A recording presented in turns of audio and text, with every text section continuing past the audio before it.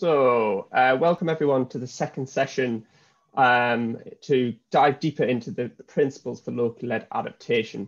This session is around really trying to deepen understanding with the CBA community and get your insight to how we see them delivering real impact and how we will help them deliver real impact.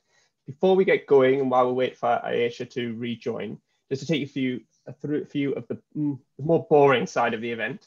So obviously, I know you're all super probably familiar with the Zoom etiquette, but have to just take you quickly through this for some who may not be as familiar. So just to say, we're recording the meeting and we may make some parts of this call available on our website at a later date. So please do let us know if that's going to be an issue. We've obviously taken the security precautions to prevent uninvited participants from joining and Zoom bombing. But if you do notice any such content, please do let us know in the chat function. We have myself and Ayesha's just back, who are hosting the session, so let one of us know. And we have my colleague Larissa in doing the tech wizardry in the background. So you can also let her know if there's any issues, but also any challenges you're having engaging in the session. And please don't share the Zoom link on social media, especially to prevent any unwanted participants. And we do recommend that you do shut down any other platforms that you're using, such as Skype and Teams, to maximize your ability to engage in the session.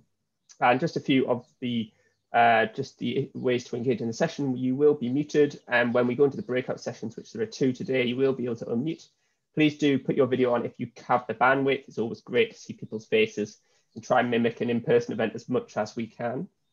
And you will be able to see all the participants who are on this call. I think Ayesha said at the beginning, do try and rename yourself so you can we can see which organization you're from. You can just go on the 3 dots next to you. If you right click on your face that is coming up on the screen, and you can add your organizational title. And there you can also raise hand and do some issues to kind of draw attention to us as facilitators. That's just the information on how to update your name. So I'll skip over that. Ayesha's already introduced that. And also there's a chat function. We do really promote you to get engaged on the chat, whether it's responding to some of the panelists, starting some conversations on some of the issues we talk about in this session, and also just getting to know each other. Do introduce yourself on the chat, where you're from and where you're based. That's great to see. Also you can react to things that are said. You can use the reaction buttons to, I guess, give a thumbs up if you agree, give a clap if you really liked an intervention. So just getting started on the session, I just want to check if our other co-host Ayesha has been able to rejoin, or if I should keep cracking on. I'm here, Mark. I'm so sorry. Great, no problem. My internet died. No problem at all. I will hand back over to Ayesha then to take you through what the session's all about, and then to hand over to Saranjana after that. Over to you, Ayesha. Thanks, Mark. Actually, Larissa, I do need you to please allow me to share my screen.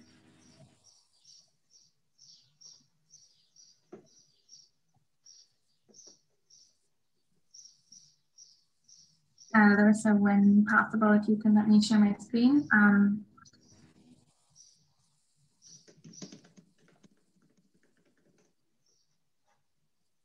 Okay, well, Mark, I wonder if you have the slides up. I'll do it, no problem. Set them up. Thank you so much. Okay, so sorry for that technical difficulty. Let's dive into the session. So, the principles for locally led adaptation were developed through many years of work by several institutions, and they were launched under the Global Commission for Adaptation in January 2021. And the Global Commission on Adaptation housed a locally led adaptation workstream, which was steered by 2 commissioners who are with us today, Sheila Patel from FDI and Dr. Mohammed Musa from BRAC International. And several organizations have played really integral roles in developing and moving ahead with the principles, including, of course, IAD, ICAD, Huawei Commission, and others. So to say this, essentially, the principles were developed in a very collaborative and consultative manner. And now we have 50 organizations that have endorsed the principles. Mark, if you can go to the next slide, please. And many of these organizations that have endorsed have been joining the CBA sessions yesterday and today, and we'll hear from some of them in just a minute. But before we go into the session where we're going to have Saranjana interview some of these endorsing organizations, I wanted to take a minute to just give an overview of what the principles are to refresh those who are familiar with them, or help those unfamiliar to understand what we're talking about. So I'm going to go to the next slide.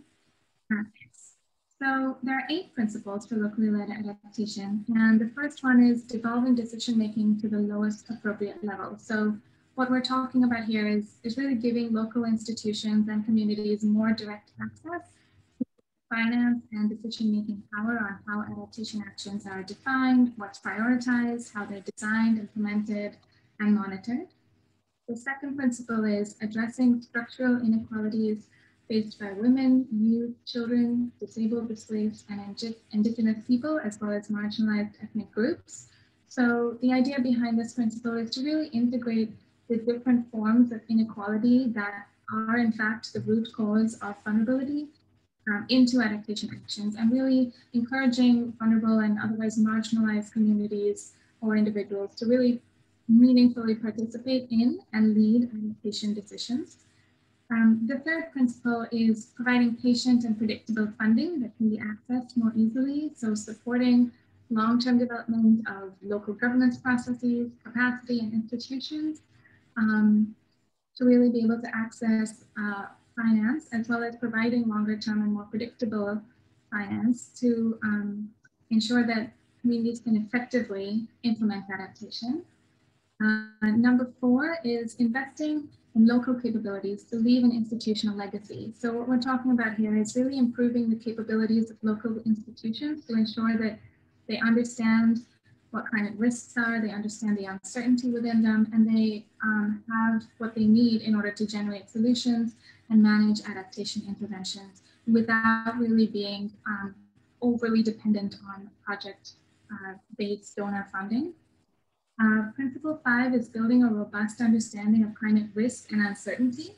So that's, informing adaptation decisions through a combination of both local, traditional, indigenous knowledge, as well as scientific knowledge. Principle 6 on flexible programming and learning is really about enabling adaptive management to address sort of the inherent uncertainty that's in adaptation. And that can happen through kind of, robust monitoring systems, learning systems, flexible finance, and programming. So you can see here how some of the principles are linked together. Principle 7 is ensuring transparency and accountability, and we really do try and encourage downward accountability to local stakeholders. And finally, principle 8 is collaborative action and investment. So, we have different sectors, different initiatives, different levels of government all involved here.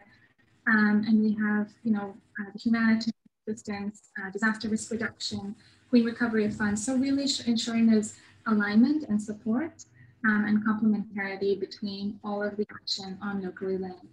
So that's kind of a snapshot of what the principles are. Mark, would you go to the next slide, please? Yes. So all the organizations that have actually endorsed the principles have agreed to be part of a 10-year learning journey, which includes specific events throughout the year. So we have Gobeshna at the start of the year, CBA where we're at now at the middle of the year, and then COP at the end of the year. And we're of course early on in this learning journey, but we've been seeing some really fantastic momentum, both by the endorsing organizations as well as kind of political support for the principles. Next slide, please. So very quickly, what we're going to do today is the goals of the session are really to increase CBA's, the community's engagement around these 8 principles, to deepen understanding of what good practice could look like, and to unpack what implementation might look like on the ground and what the challenges are. So trying to be quite concrete, not about kind of what we hope to do or want to do, but more what where the rubber hits the road. And the way we're going to do this is we're going to have Suranjana Gupta from the Pairu Commission do interviews with endorsing organizations. So she'll do interviews for principles 5 and 6, and then we'll have breakouts for groups for principles 5 and 6. And then we'll come back to plenary and she'll do interviews for principles 7 and 8, and then we'll have breakouts for groups 7 and 8, and then close the session. So next slide. We have a great set of endorsers here to join our panel. For Principle 5, we're going to have Melody Braun from the International Research Institute for Climate and Society. For Principle 6, we have Heather McGray from the Climate Justice Resilience Fund. For Principle 7, we have Niamh Fallon from Irish Aid. And for Principle 8, we have Sheila Patel from SCMA. So I'm going to ask Saranjana to please take over, begin the panel interviews, and then after that we'll move out into the breakout groups. But before, yeah, I think that's it. Mark, please. Yeah, perfect. Okay, so Saranjana, over to you. Thank you, Aisha. Hello. Good afternoon, everyone. I hope you all are enjoying the Community-Based Adaptation Conference, and I hope that yesterday's session on the locally led principles for adaptation gave you some serious food for thought. Today, I have the privilege of interviewing 4 very interesting and different people who come from very different kinds of institutions, scientific, government, civil society institutions, to find out from them how they interpret principles 5, 6, 7, and 8 that focus on understanding climate risk, flexible programming, transparency and accountability, and collaborative action. How do they interpret these principles? What do they need to do to get these principles to really work for them, to work for local people, local communities, local government in some cases on the ground? And what challenges do they foresee in actually getting the principles to deliver impact on climate adaptation? So with that, let me call my first guest, Melody Braun. Hi, Melody. Hi, Saranjana. Hi. Hi. So you're from the International Research Institute on Climate and Society that sits in the Earth Institute at Columbia. And you are going to help us understand how your institution that endorsed these principles is planning to help local people build a more robust understanding of climate risk and uncertainty. So tell me how you're, from sitting where you are, how are you interpreting this principle, and how local is local when it comes to getting information on climate risk? Thanks. Thanks, Saranjana. I think that question is the key, right? How local is local? So first, I think for the context of this principle, there's a gap between the people that are generating climate information and the people who need it to adapt. And the result of that is that we have a lot of scientific information available that could potentially help prevent crop losses, infrastructure damage, loss of lives, but that often isn't used by communities or by practitioners because it's too technical. And that's because it's often developed in a silo without interaction with users. So the whole point of, to us at IRI, the whole point of building a robust understanding of climate risk and climate uncertainty is to try to address that gap. And to do that, the very first thing to do is to establish platforms, communication channels, or any type of space really that allows communities, community practitioners, researchers, and scientists to exchange and share information. And so what kind of information would that be? On the community side, basically communities have been facing climate impacts, as we know, for many years. And so they have a whole range of information, a whole range of knowledge, local knowledge, traditional knowledge, on climate impacts and how they respond to it. And so we need to understand that. So for example, what are the local impacts that they're facing? How do they respond to it and why? What are their current practices? What are their current channels of information and communication? What are their current barriers to access additional information? And mostly, what are decisions or activities or strategies that they could do differently if they had access to different information or additional information? And so once we have a good understanding of that, then the scientists and the researchers can provide knowledge on the scientific data, climate data that is available that can further inform decisions. And so at IRI, we have a team of climate scientists, a team of sectoral scientists, and we work with partners on generating and translating climate information. And so some of the things that in our experience is usually useful for people to understand are things like understanding the difference between long-term climate change trends that look at a very distant future, but that we talk a lot about, and shorter, like increased climate variability, which is more about what's going to happen today, tomorrow, in the coming season. And this is important because we talk about climate change, and it's obviously critical to talk about climate change, but most decisions that people make are more in the short term. And so there is information about the short term that people need to understand and access. And if, for example, if a region becomes drier because of climate change, it could still have a very wet season, and people will still need to adapt to the fact that that particular season will be very wet. So there is information about that. Another thing is understanding the type of decisions, the type of information that can be helpful. For example, everyone always thinks about forecasts and information about the future, but forecasts are not always available. And in many cases, just having good data, good information about the past and the present, and knowing how to use it can really actually help make decisions and understand what is likely to happen. Also understanding uncertainty and how much can we trust climate information, where should it get it from?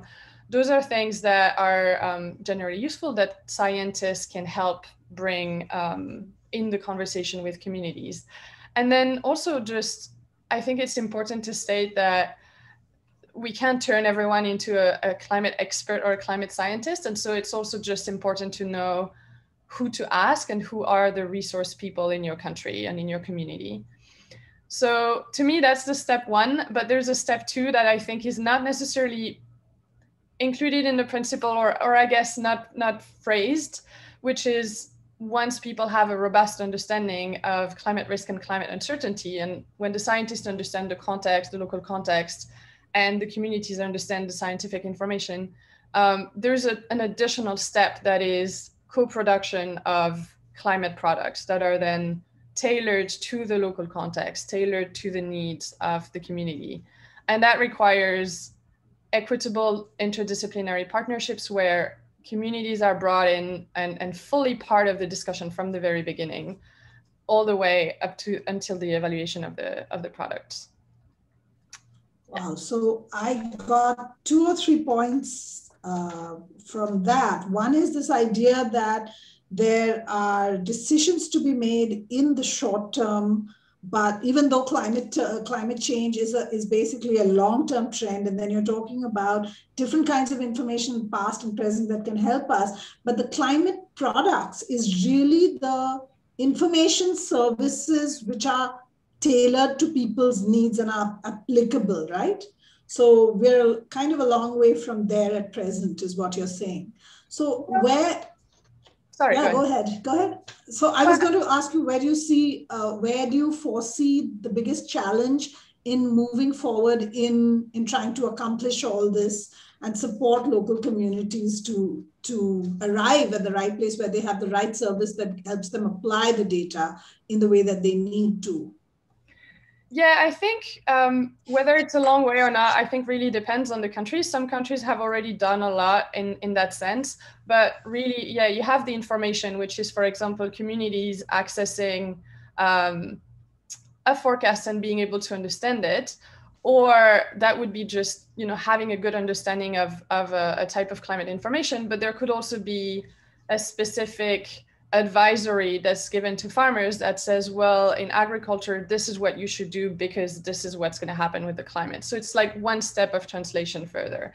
So in terms of challenges, I think the main one is that it takes a village. The meteorological services are like the part of the government that is mandated to produce climate information, and they have to be part of the conversation. And I think that's the first thing, where often now that we have access to so much information online, and we're trying to involve the private sector. Like, there's so much information that's out there that people don't necessarily know who to ask and where to go. And I would say the National Meteorological Services should always be part of the conversation, because they always have the most local information. So even if there's private sector saying that they have the best information, it's great to talk to them, but it should also include the national meteorological agencies.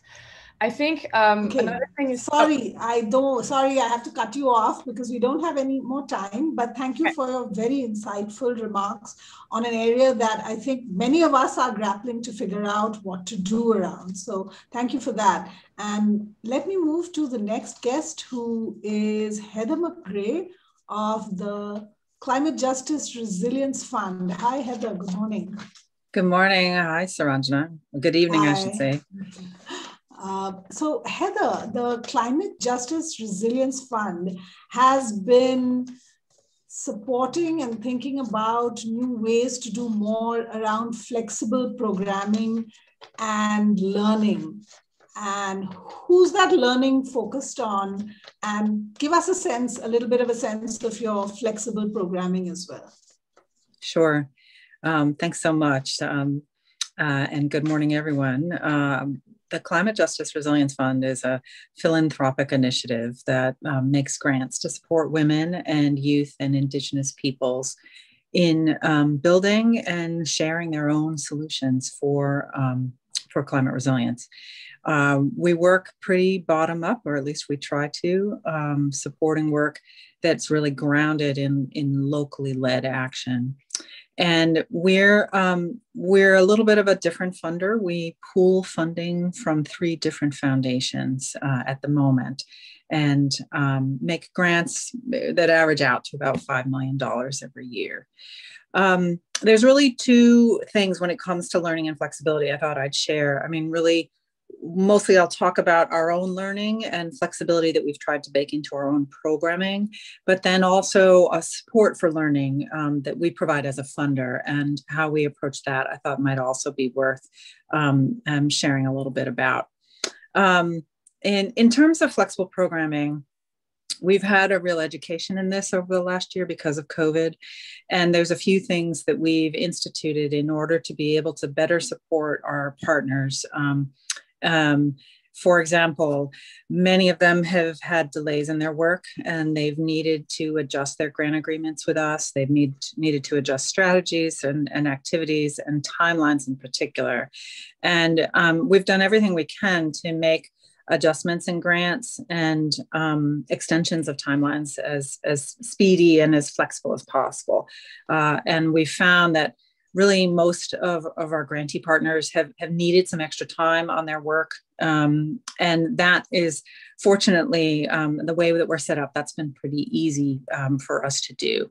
Many grants have gone from 2 years to 3 years, or 2 years to 2.5 years in terms of their expected time frame. We've also been able to make budgets and reporting more flexible for people. And this has been a little bit of an experiment.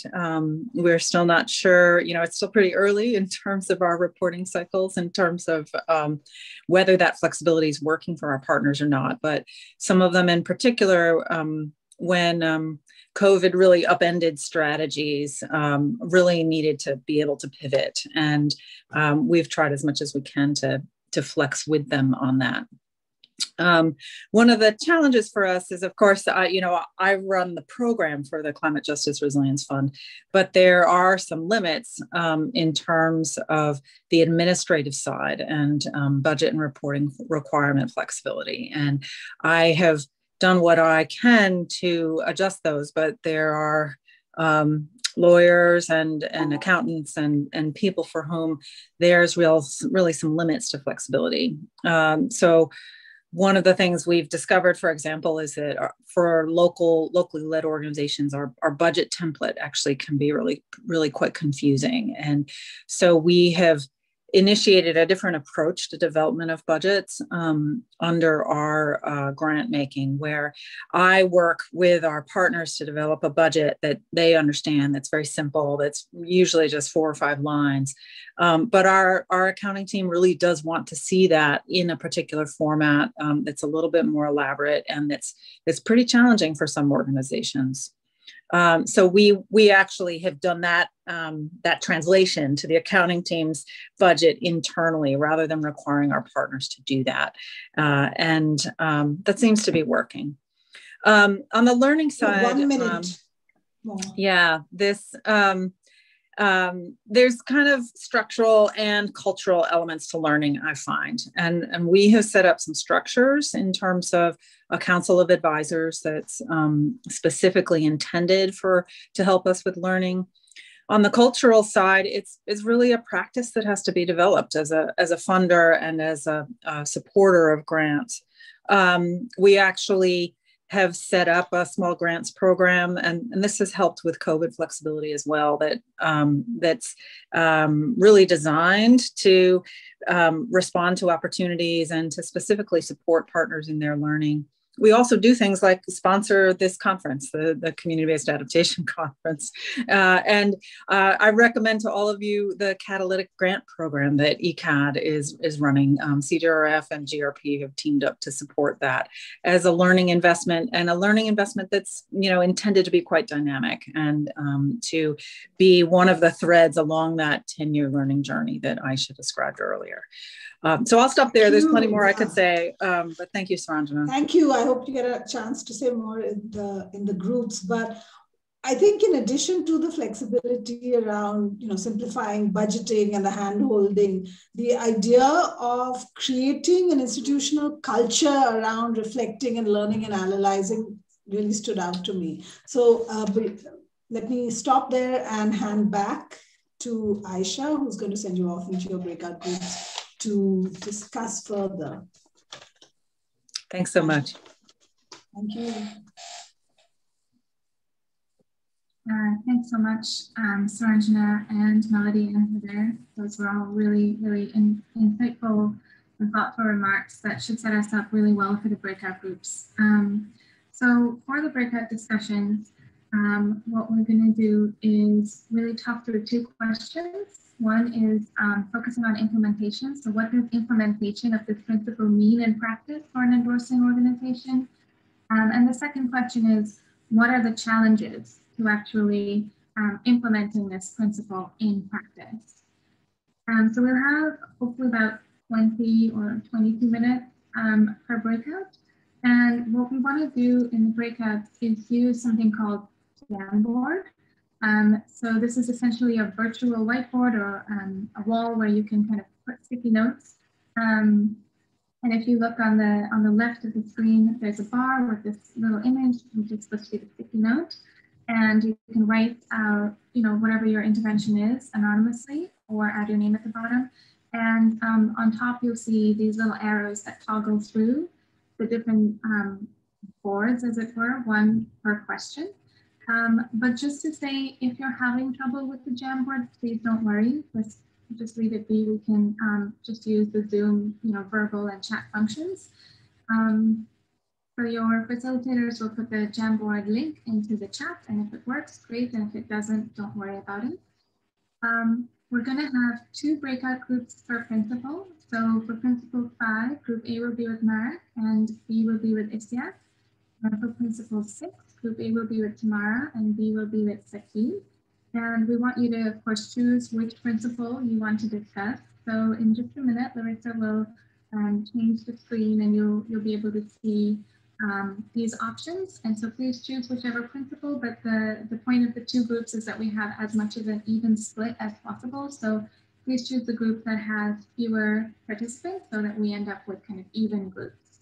And then just very quickly, if you are having a problem with the breakout groups, there's this little ask for help button, and that'll invite you, it'll give you this option to invite host, or you can just message Larissa and we can help you get into the breakout group. And then the breakout group, you'll have a little warning when we're ending the time. So Larissa, I think That's it. And if you can help us move into those groups, that would be great. Thank you.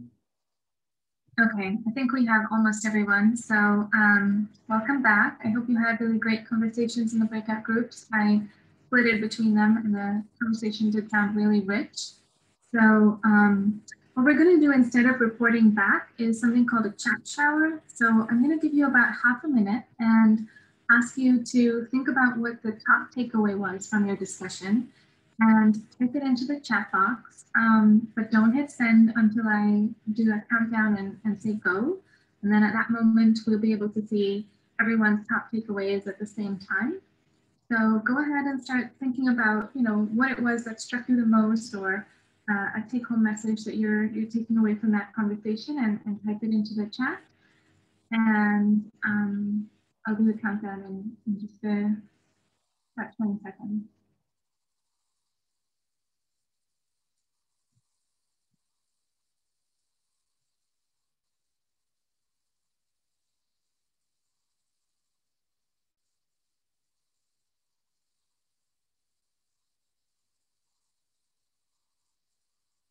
Okay. Well, hopefully some folks will put some thoughts in there. So I'm going to do a countdown and then you can hit send. All right, 3, 2, 1, go. Oh, wow, it's coming in so fast. Really keep up. All right, I'm just going to call some out. Focusing on monitoring the process rather than just the output can really help with supporting flexibility in learning. A question about who are the intermediaries, in fact. A willingness to be more flexible and adjust planning from both the donor all the way to the community. It really comes down to trust and willingness and humility to make mistakes on all sides. An equitably funded partnership over time to develop collaboration between different stakeholders. So there's some really great things that are in the chat. So I'd encourage everyone to take a look, but we'll also be circulating this after. So thank you, everybody.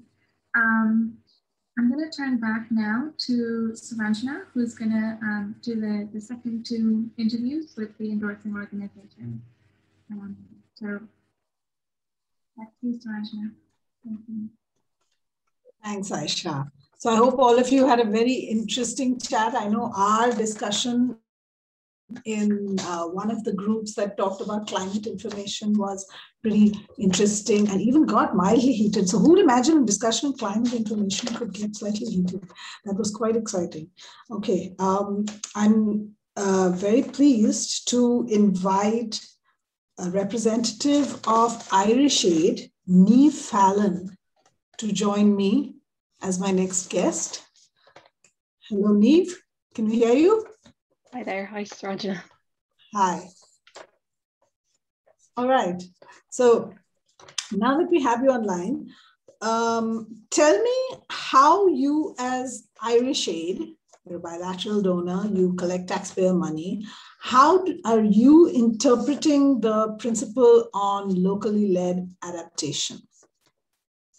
Well, I suppose the challenge... Sorry, on transparency and accountability. Sorry.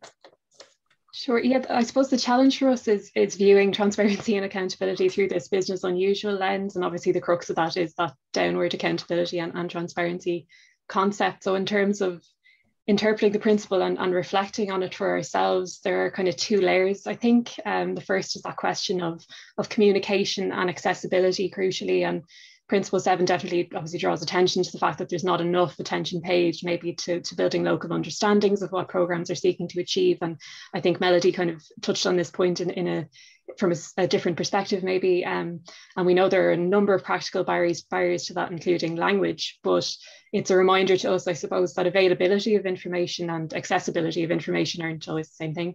But we fully appreciate that communicating these things more effectively it creates an enabling environment then for the second layer of local decision making.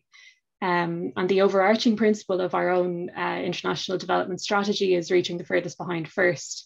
And as part of that, we've recognised that demands that we engage with the local context and the institutions that determine how development happens. and that we engage with the local political contexts in which development takes place so that we can design programs that are appropriate and flexible and as best we can. So our outlook is to engage across all levels of response, from local and subnational to national and global, obviously. And our ambition is to kind of reinforce good practice and accountability in terms of the allocation of resources, but through different challenges of delivery, I think is the crucial point. So let me interrupt you there for a minute and ask, when you say we engage with the local contexts, what did you mean, and what did you mean in relation to locally led action? So accountability. Yeah.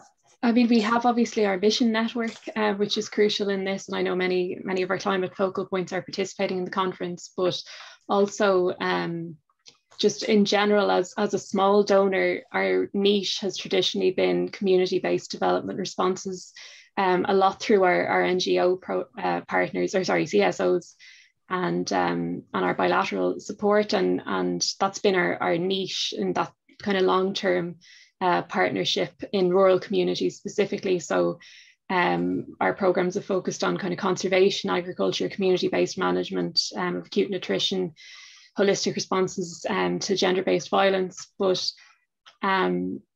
we have then accountability mechanisms with these CSO implementing partners. We do have a degree of it. I think we've further to go with it. But we do have requirements around demonstrating that community input has fed into program design. And we require that this is illustrated at various points of the process, proposal, reporting and evaluation as well.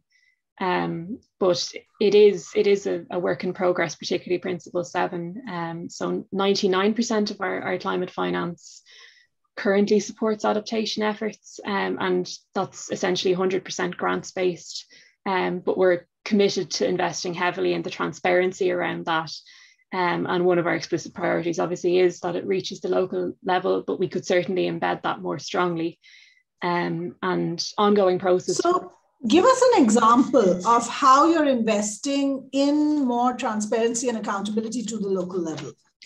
We're at, I would say, in that sort of broad sense of the climate financing, we're at quite an early stage in that we've an opportunity to reflect these principles, in that we're scaling up our climate finance this year, or at least developing the methodologies to do so over the coming decade. And we're looking to climate proof our ODA as a related process. So we'd welcome, I suppose, stronger international coordination on the one hand. I think that would benefit transparency at that broad global level.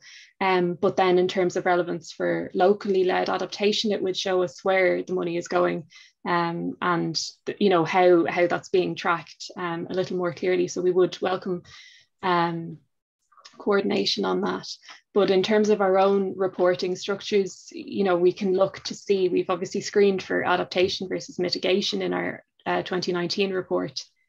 But, it would be interesting to look to see what steps we can take to dig a little deeper into that in terms of what's going locally. I should also mention as well just that we participate in the Life AR initiative, which is a really valuable learning experience for us. And as most will know, the initiative was established last year to enable locally driven climate action in LDCs. So that's it's a steep learning curve for us, but it's a valuable one as well. Thank you so much, Niamh. And what I got out of that is the steep learning curve as it is. I think that's something that probably resonates with a lot of organizations, but I hope you're going to pick up some of these points that you made later in the breakout groups, where you talked about increasing community input to design and also exploring new ways of reporting out and being transparent about what kind of money is going out and reaching local communities, and how international coordination might assist you to do some of that work. Thank you so much. And let's go to our next guest, who is Sheila Patel. Surprised. Sheila of SDI. Hi, Sheila. Hi. Your principle that you are going to talk about is collaborative action and investment. But what I think is really important also about your presence in this whole discussion and SDI's involvement is that I think somewhere we're all saying that even though we are the organizations that are calling for national, global, regional entities to invest more in locally driven processes, we're also saying that we have lots of work to do and a lot to learn to take forward locally led adaptation.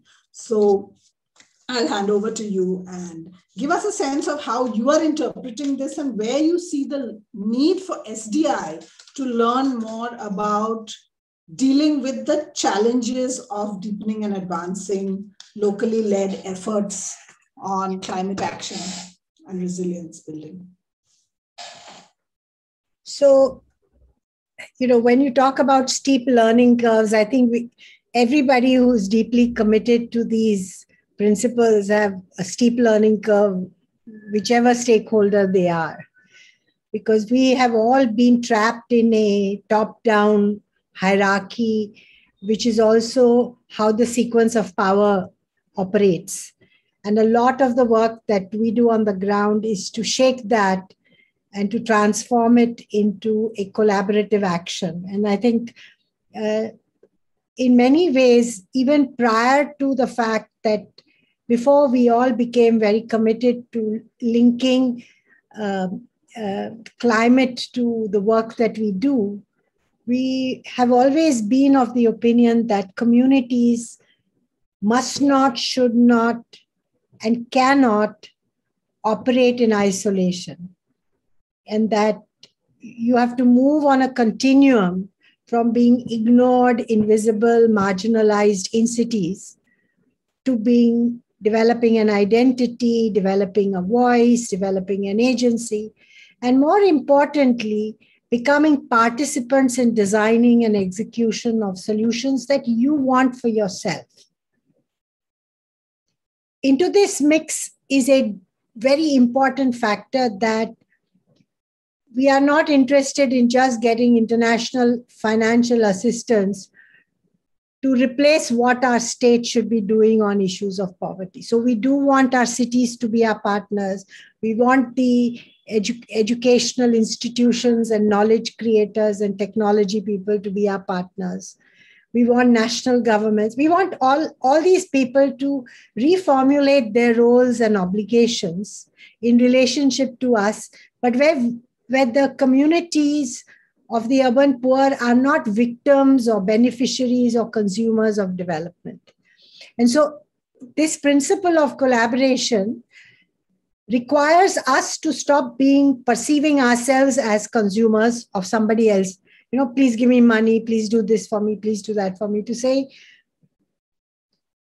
we acknowledge ourselves as people who survive intergenerational poverty and survive despite the state.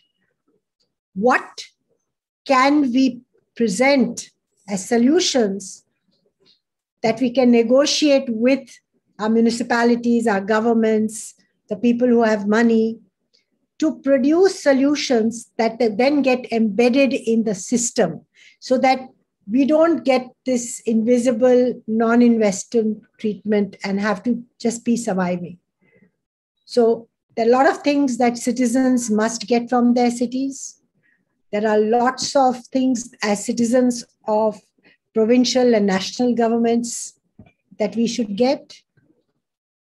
And we believe that international assistance, both bilateral, multilateral, and from philanthropic institutions, have different roles to play in this journey with us. So how do we design that? How do we present that? How do we produce solutions? How do we scale them up? Develop those concentric circles. And so what we feel is that this particular principle, we believe we have the seeds of that in place already. We now have to sharpen our own articulation and our demands and aspirations and start these external negotiations. Because without negotiations, without solutions, without strategies, without demonstrating our capacities and our perspectives, we cannot become We cannot just demand partnerships because we are organizations of the poor. And I think social movements are best placed to build knowledge within themselves, to negotiate it, to scale it within their networks, and then demand that they get mainstreamed into the systemic issues, be they development, be they climate, because those are now two facets of the same thing. They're not different anymore. So how do we do that? And how do we embed what works for poor people into the knowledge system? So I'll stop there.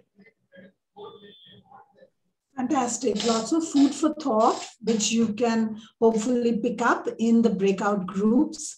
And I'll say goodbye here. Thank you. And it's been a very thought-provoking discussion so far, and lots more to happen in the breakout group. So I'll hand you back to Aisha with that. Thank you. Thank you so much, Suranjana and Sheila. That's really thought-provoking, like Suranjana said. Okay, we're going to move back to breakout groups now.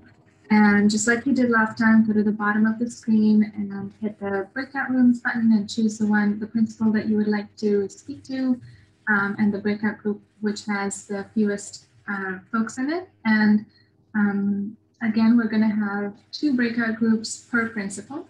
So just choose the one that you like, and we'll be back in about 25 minutes. Thank you. I guess some of them are having really interesting discussions and don't want to leave their breakout groups. We have less than half of the people back in plenary still. Keep waiting for very rich discussion. Yeah, which is great. Feels like no matter how much time we have for breakouts, they're actually not long enough. Okay, we're getting close to having enough folks back. So everyone is back now, Aisha. Great, thanks, Sarsa. So we're going to do the same thing as before. We're just going to do a really quick chat shower. So if you can pull up your chat box and write down what you thought kind of what the most thought-provoking thing you heard was, or something that stood out from the conversation. And in about 20 seconds, I'll do a countdown and we can do the chat shower again.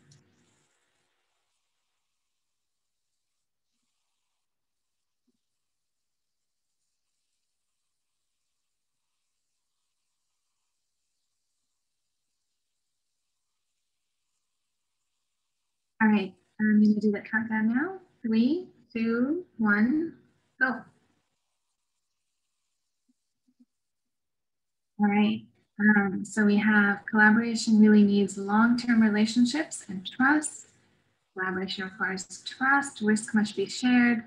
We need to change ourselves first in order to be able to embrace these principles and then apply them. A lot about trust. So that's a really key point coming out.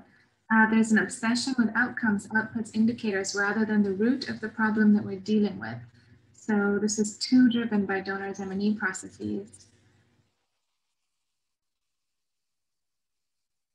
All right, so some really great points coming out in the chat. Thank you, everyone.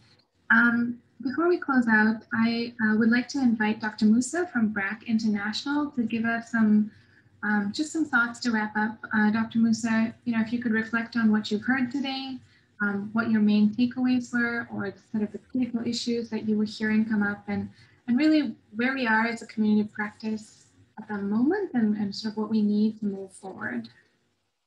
Thank you very much, Aisha. I'm really pleased to be able to be here.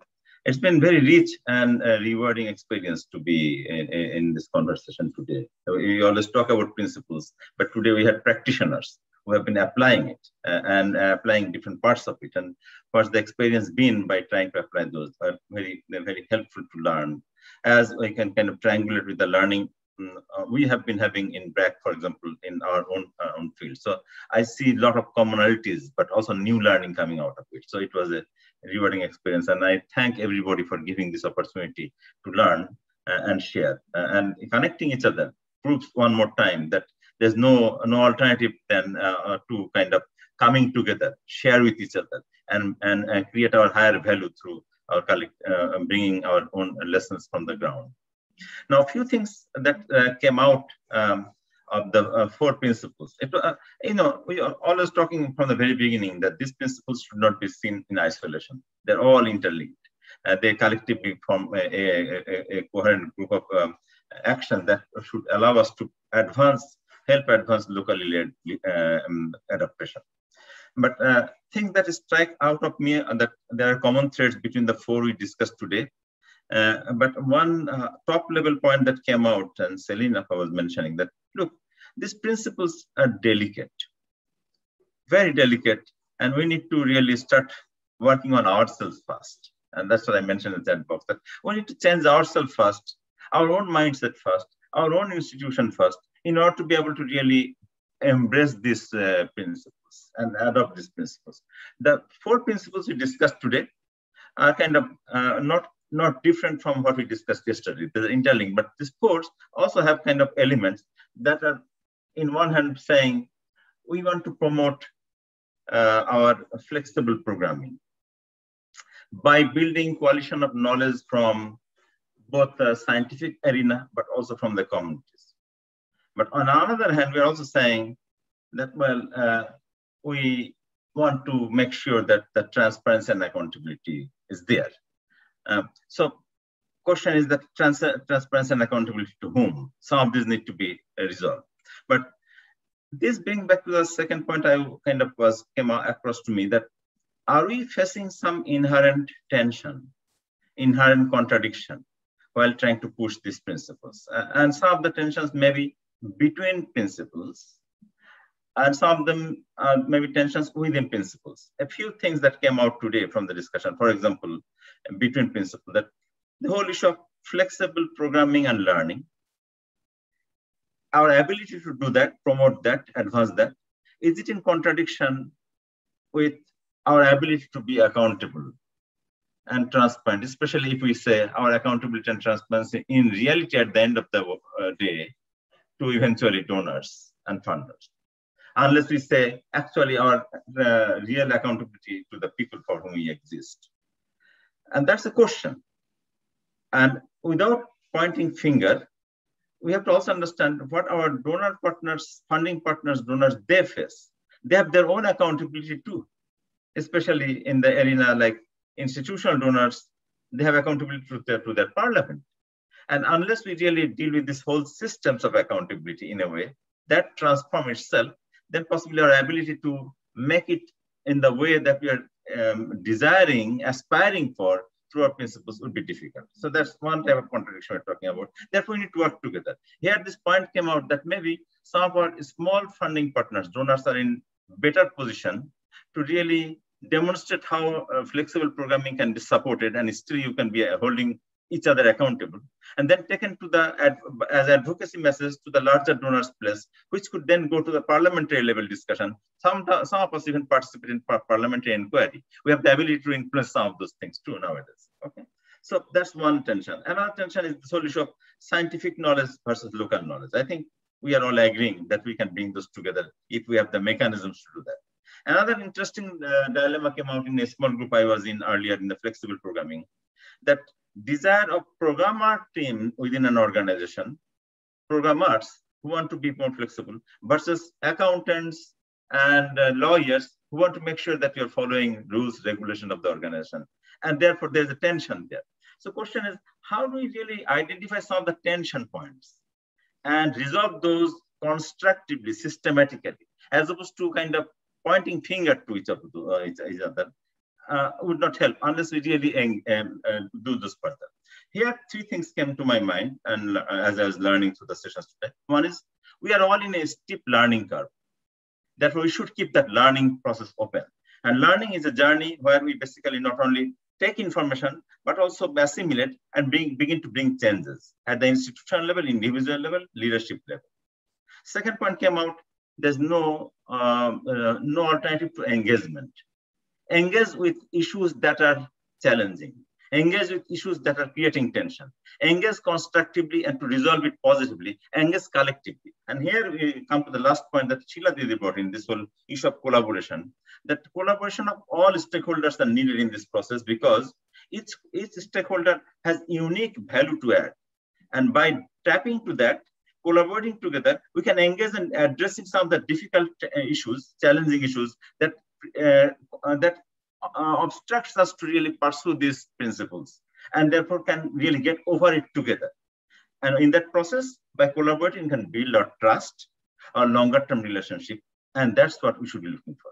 So I'll end here that eventually that is our collective willingness to really engage with honesty as honest broker in favor of local communities. That would allow us to really help advance this local data adaptation. Thank you very much. It's been an honor to be able to come here and learn from all of you. Thank you very much. I'm looking forward to working with you in the coming days too. Thank you so much, Dr. Musa. That was a truly wonderful wrap up with a lot of questions, I think, for us to all keep thinking about as we move ahead on this learning journey. I also just want to say a very big thank you to my co-facilitator, Marek, especially for stepping in when my internet failed right at the beginning. To Saranjana for doing such wonderful panel interviews, to all of our panelists, and all the facilitators and rapporteurs, and especially to all of you for joining the session and just very actively and honestly engaging in the conversation. I'm going to hand over to Marek to just talk about a couple of next steps to keep engaged in the process very briefly, and then we'll close. Thanks again. Thank you, Aisha. Thank you, Dr. Musa, for such a wonderful wrap up. Just two quick points before we close the meeting. We have a Slack channel.